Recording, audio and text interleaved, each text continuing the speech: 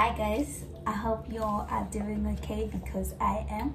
My name is Pinelands and I welcome you to my YouTube channel. Today we are going to be continuing off last week's topic of the process that one takes in order for them to write their board exams, their actuarial exams with ASSA. We tackled step number 1 last week, which was creating your student membership. Now, a few additions to the student membership step. Note that if you do your application and you haven't completed your application after exams are done or after exams have been written, your application, the incomplete application, would be cancelled and you are going to have to reapply again for a new membership. Also, each and every December, you will get an email that will be notifying you to renew your membership. So annually, you will have to renew your membership. It is advisable that you start your application at the latest 6 weeks before examinations, so as to allow the process of them processing your admission and you sending your supporting documents and all that, so that by the time exams start, you're already you have your membership and you are accepted. Step number 2 will be you now registering your exam. Registrations are done online, and if your registration is late, there will be a penalty fee for that. I'm just not sure of how much the penalty fee is, but there will be a penalty fee.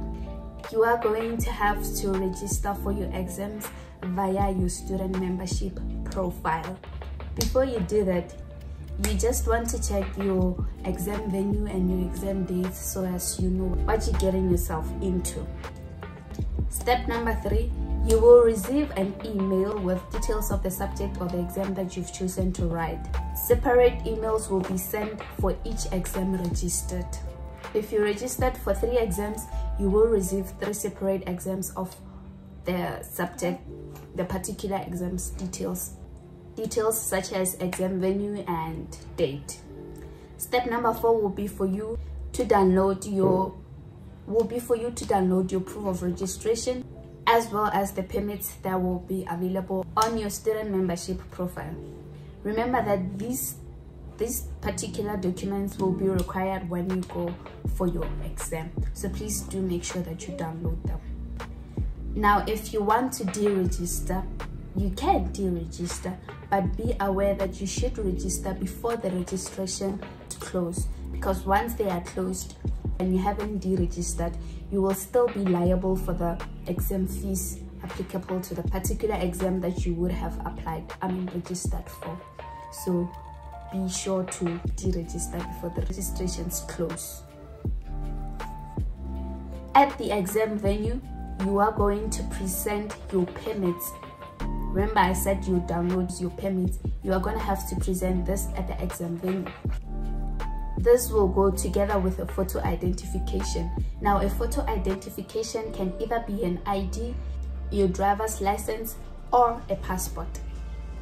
Lastly, if you will be writing with a calculator, there are certain calculators that are allowed and others that are not allowed. So be sure to read the details that are on your particular exam email that will be sent to you to be sure which calculator to bring and which calculator not to bring.